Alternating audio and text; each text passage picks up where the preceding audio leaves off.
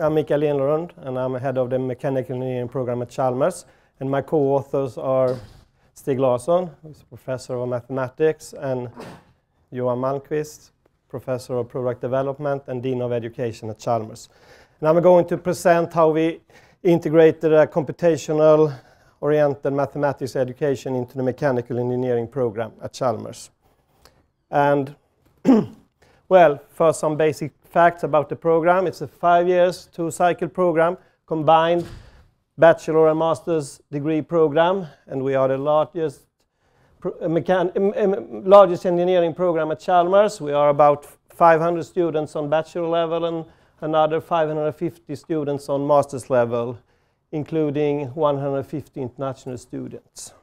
We are initiator and founder of the CDIO initiative together with MIT and 2 Swedish universities, Royal Institute and Linköping. And the program focuses on engineering as a profession, integration of general skills such as communication, teamwork, as well as sustainability and programming. And the base of the program is fundamentals of mathematics and mechanical engineering with emphasis on common principles. And we have a long history of curriculum and pedagogical and learning environment innovations, which we are rather proud of. Well, to the computational mathematics project. For about 10 years ago, we identified a need for reformed mathematical education. And of course, we have a very rapid development of computers, hardware, software, as well as the internet, which have given new opportunities for engineering work and also for teaching and learning of engineering at schools. And solving most problems today faced in modern engineering includes high precision digital models, simulation, calculations, and this will grow, I'm quite sure.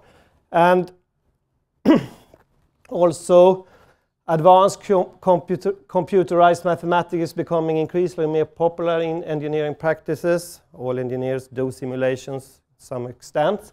But this is not the kind of mathematics that we teach at the engineering schools.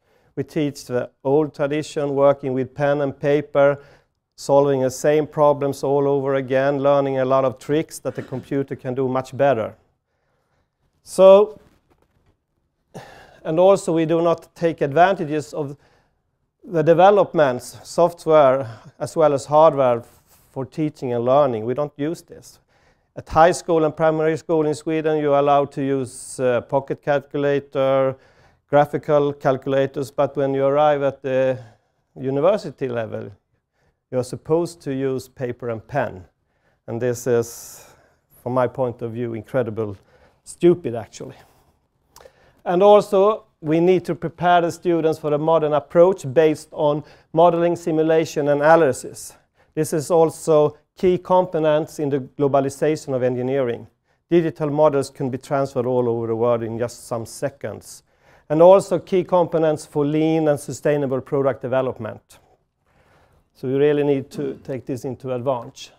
And also, from mechanical engineering point of view, we have the finite element method, which is used in almost all engineering design work and is also integrated into all CAD packages today.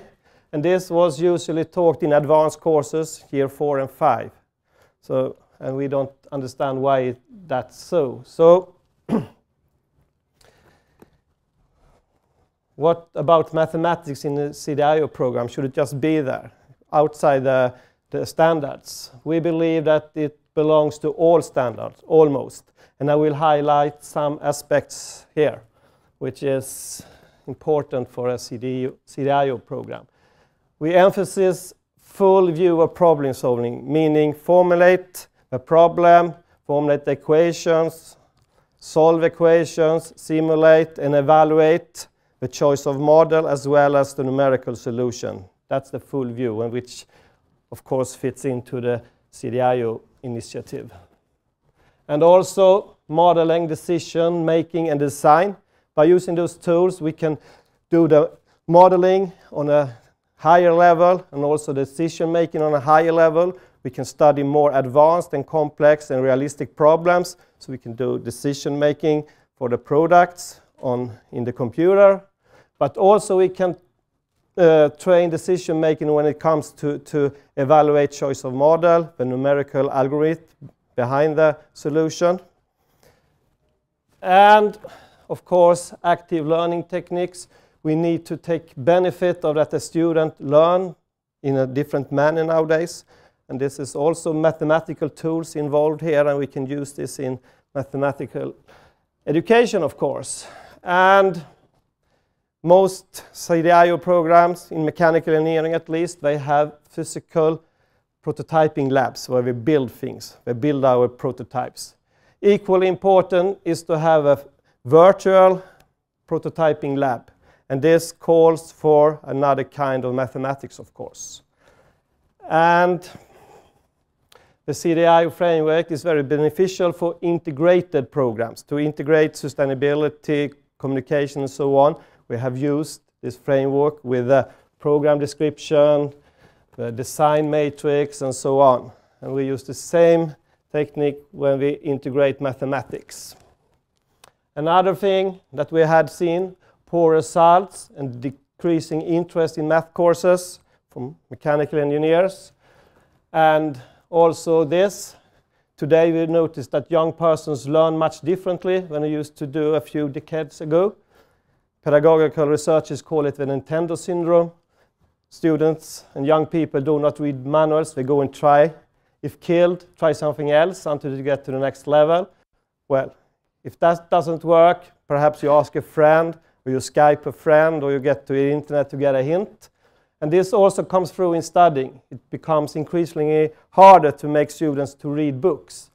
But at the same time, providing them with ways to try before reading proves educational rewarding.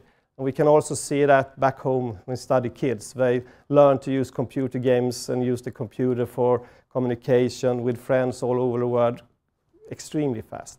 And they don't read manuals. They just trial and error all the time. And also students have laptops, e-book readers, surf pads, smartphones. Mechanical engineering students at Chalmers, we estimate that at least 90% of them have smartphones. And they are very capable for doing simulations. And they always bring them with them. So we can do beam simulations, fluid dynamic simulations, math calculations. So of course we need to take benefit of this. And something about our reformed education, it was launched 2006, 2007 and continuously improved. We developed new courses, including a basic course in MATLAB programming. We integrate the mathematics in other fundamental engineering courses, mechanics, strength of materials, automatic control. It was just-in-time teaching and learning of math. And we tried to transfer focus from solving oversimplified special problems with known solutions, known analytical solutions, to more open general problems requiring numerical solutions. And another key component is the computer-oriented exercise assignments and team projects that are used simultaneously in math courses and in courses of mechanics. So we use the same kind of projects in parallel courses. And our cornerstones are to highlight and clarify modeling, computations, and simulations. We do a full integration of computational traditional aspects. Full integration of computational aspects with symbolic traditional aspects of mathematics. We have no separate courses in numerical analysis. They are integrated. And very important is for the students to construct own algorithms and writing own programs. This trains programming skills and understanding of mathematics. So we don't use built-in functions. We also construct a lot of own programs, which we think is very important. Well, as I already mentioned, we study general equations instead of simplified special equations.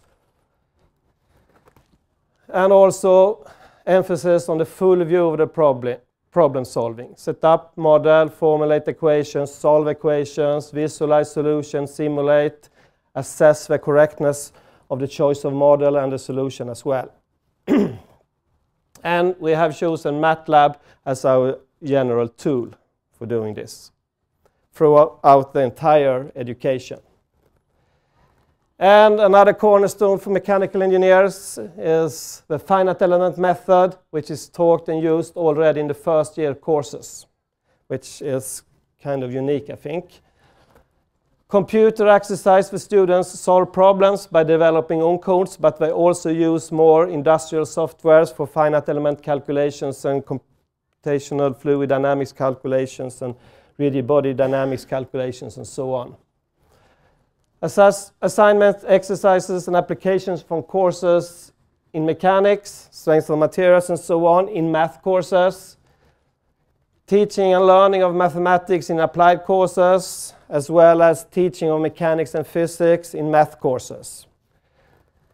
And we started off with formulating program goals when it comes to mathematics. This is useful mathematics, kind of mathematics that mechanical engineering students use, and so on.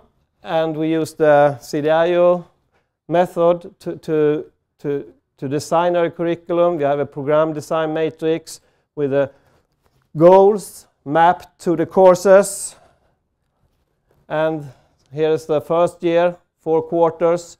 You can see that we have dots for MATLAB programming and simulation using softwares throughout the year. And also the same thing in the second year.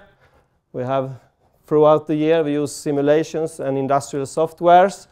And if you're interested in the specific courses, you can read the paper. We describe the courses in the paper.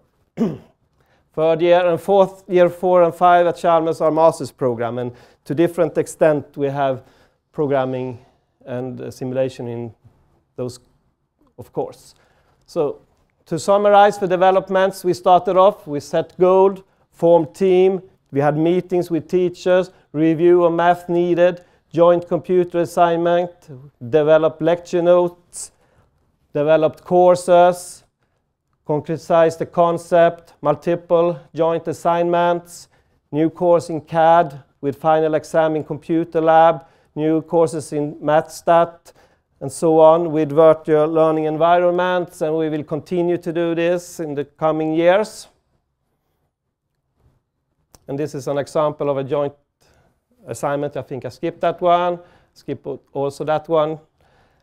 And we have also developed together with University of Strathclyde a virtual learning environment for math. And it looks like this. I think I skipped that also. So I will spend 2 minutes on evaluation and results. All courses are evaluated using the standard Chalmers system. We have a questionnaire, final meetings, and we have students acting in this, and we have class follow-ups, program evaluation, interviews with students, lectures, and employers as our background material. And students consider computer a valuable tool for calculation as well as learning of math. The motivation to study, number of past students, general impression of courses have increased. They train math a lot more than before. The interest for calculation and simulations has increased. Programming skills have increased significantly, which is very good. And the ability to perform traditional analysis, derive and solve special differential equations has not decreased, which is a worry from those teachers. And we can study more advanced and relevant problems in our product development projects, and the products will be better, as well as the analysis. And reviewers, in particular, conclude that it is especially encouraged to see CAD and MATLAB integrated as educational tools, and the interest to embrace computational mathematics into mechanical engineering courses. And the main goal that each student should gain knowledge, skills, and ability to effectively use computational mathematics modeling and simulation in application has been reached to a large extent. Employers claim that the mechanical engineering students have become significantly better prepared for managing solving of open-ended problems, carrying out numerical simulations, programming, and using modern industrial softwares. Teachers of advanced level courses verify this picture. They say that mechanical engineering students in average are much better prepared for the advanced level courses in mechanics and solid mechanics and so on, and can handle computations and projects more efficiently at a higher level compared to engineering students from other engineering programs. So, I think you can read the concluding remarks yourself, and I'm available for questions for 3 minutes. Somewhat, the pancakes, you know.